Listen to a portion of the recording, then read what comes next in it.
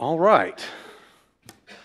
So I had a great trip out to New Mexico and spent the week planning, got all of my planning for Sunday mornings, Wednesday nights, and Thursday mornings done through the end of the school year. So I was good. It was a refreshing trip, inspirational, and made me excited for the months to come. Got back late last night and went to bed and got up this morning. And I can see already that somebody has judged me.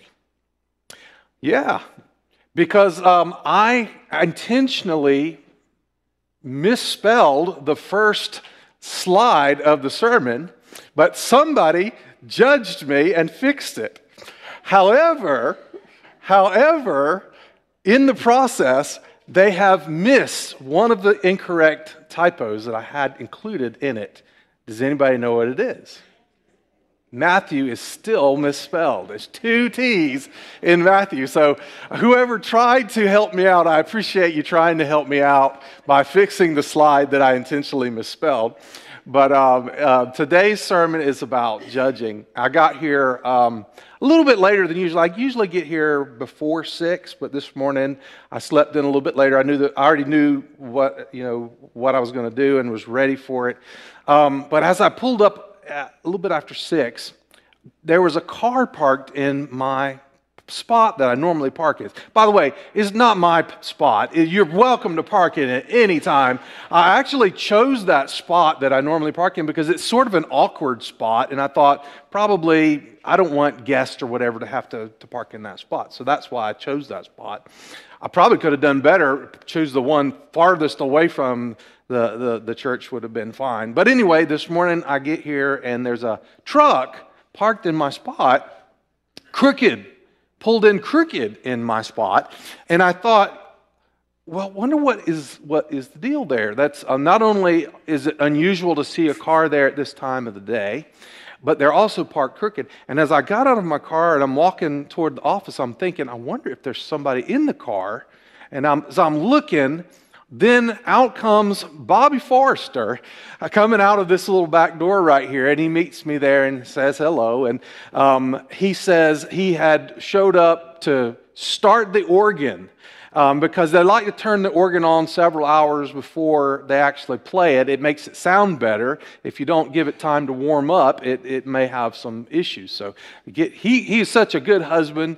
He got up early this morning, came out, started the organ up, and got it warmed up. I'm so glad, though, that in my mind, I didn't get judgmental thinking, because I could have gone, what is this car doing here? And why is it parked there? And why did they park crooked and all of that? So we had a little good conversation, and I walked into the office, sat down, and realized, oh goodness, I hope that Bobby didn't judge me. Because as I looked, I realized I had nicked my chin this morning, and I had a piece of toilet paper stuck to my chin the entire time I was talking to Bobby. And he didn't say anything. I don't even know if he noticed, but I wasn't expecting to see anybody here at church when I got here at 6 o'clock this morning. But it's funny that that goes right along with what we are talking about today. From the Gospel of Matthew, 7th chapter, we're still looking at the Sermon on the Mount. And here's what Jesus said in this part of his sermon. Don't judge others, and you will not be judged. For you will be treated as you treat others. The standard you use in judging is the standard by which you will be judged. And why worry about a speck in your friend's eye when you have a log in your own? How can you think of saying to your friend, let me help you get rid of that speck in your eye, when you can't see past the log in your own eye? Hypocrite!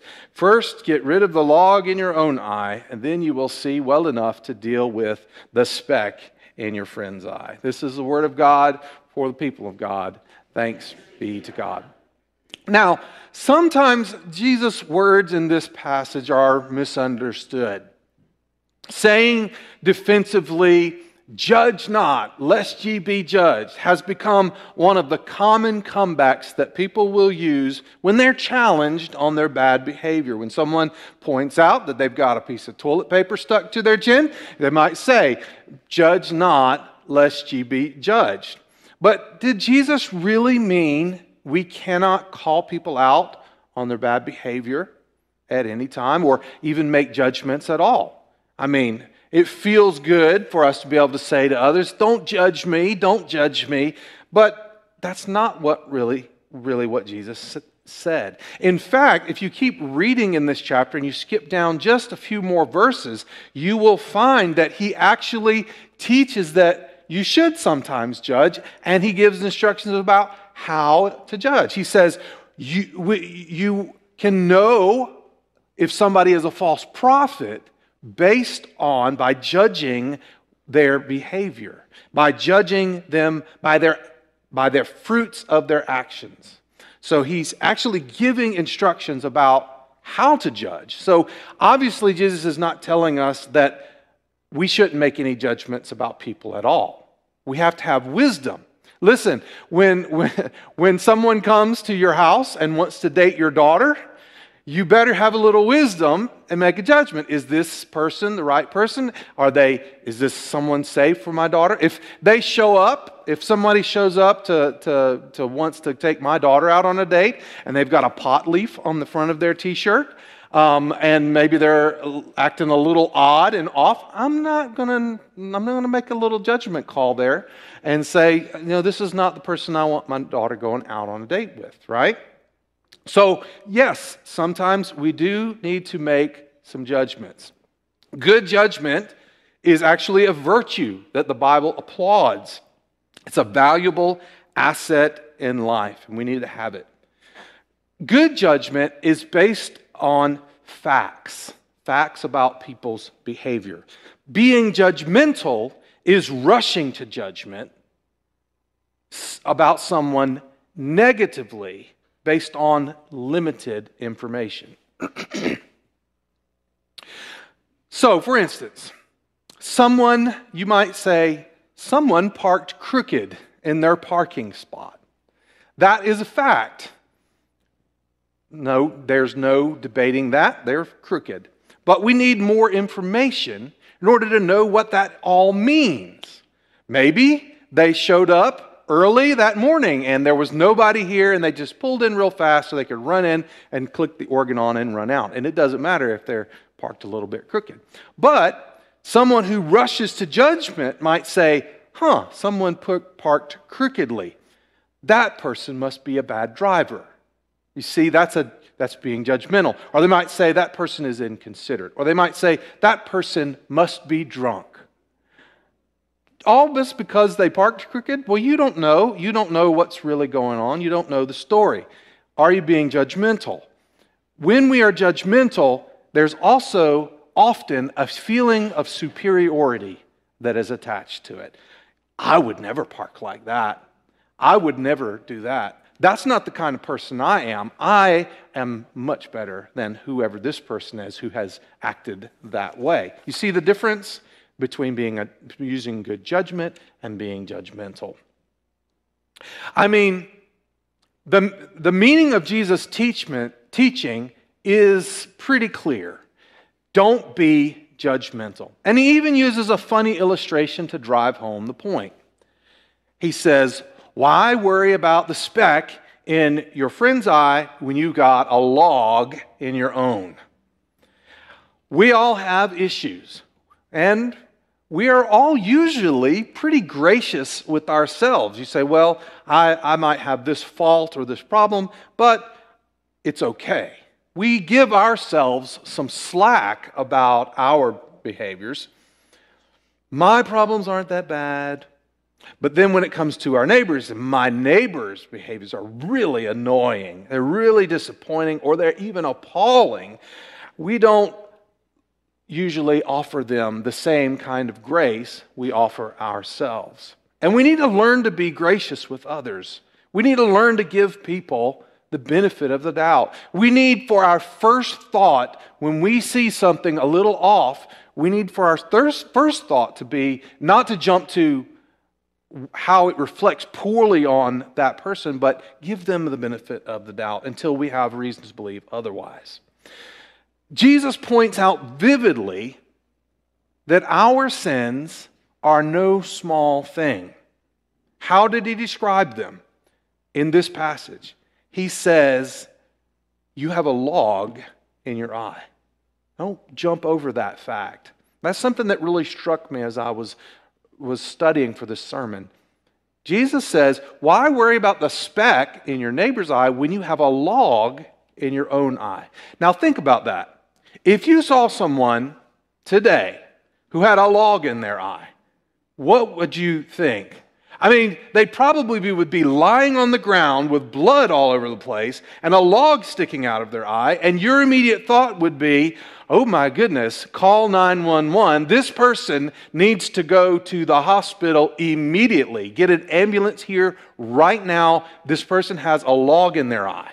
And Jesus said, you have a log in your eye. He's speaking in spiritual terms, but still, our own sin is so rancorous, it required Jesus to die on a cross for us. You think about that. Your sin is that bad. That's serious. But often we want to worry about everyone else's sin, the little specks that they have, the little annoying things that they do, and we're not wanting to come to terms with the log that's in our own eye. It's more comfortable to point at other people than to look at our own problems. Jesus gives a stern warning. He said, the standard you use in judging is the standard by which you will be judged. And this has at least two ramifications that I can think of. One is for now, one is for later. Now, it is this. If you are a gracious person, if you are gracious with people, people will tend to be gracious with you. If you are looking negatively and harshly and judging people, then they tend to give that same sort of attitude back to you. So there's an immediate benefit in Jesus' teaching here.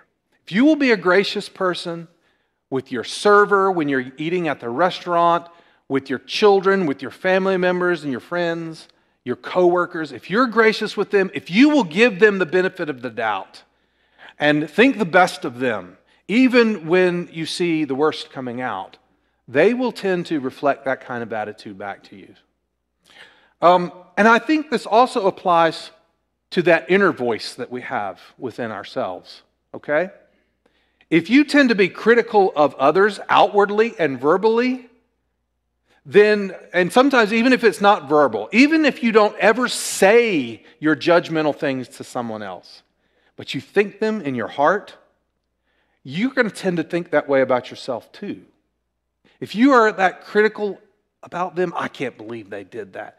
That when you're going to be hard on yourself too. And so often we need to lighten up with ourselves and realize that nobody's perfect. We're not perfect either. It's okay. God loves us still. Don't be so hard on yourself. And that all goes back to this teaching of Christ saying, don't be judgmental. The standard by which you judge others is the standard by which you will be judged. Sometimes that judgment is your own internal judgment. But another part of this teaching, a ramification of this teaching, is something that may come later. You know, we're all going to have to stand before the Lord one day. And we're going to have to answer to the life that we lived and the behaviors that we exhibited. And that's a sobering thought, especially when you consider Jesus' words here. The standard you use in judging is the standard by which you will be judged.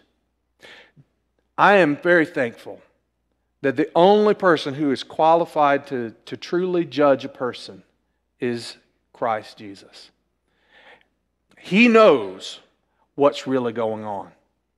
He sees people right down to their core and who they are. He understands. You know, have you ever seen somebody do something and it just makes you scratch your head and you think, I don't understand why you did that. Why did you do that? That doesn't make any sense. How could any person do what you did? But you know what? Here's something that struck me. Jesus would never say that.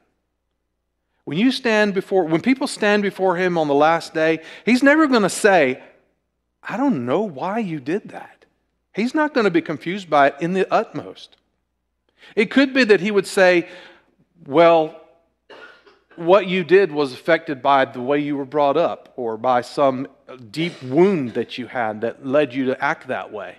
He's going to know that. He's also going to know when that ain't true, when you just were bad and you just did this because of evil. He's not going to be confused.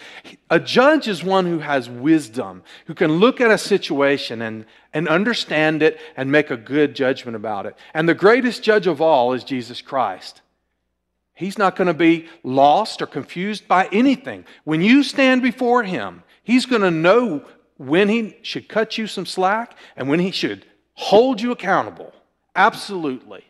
That's the kind of judge he is. He is the only being in existence who has the capability of judging us in total honesty, with absolute justice, where grace and justice are absolutely two sides of the coin.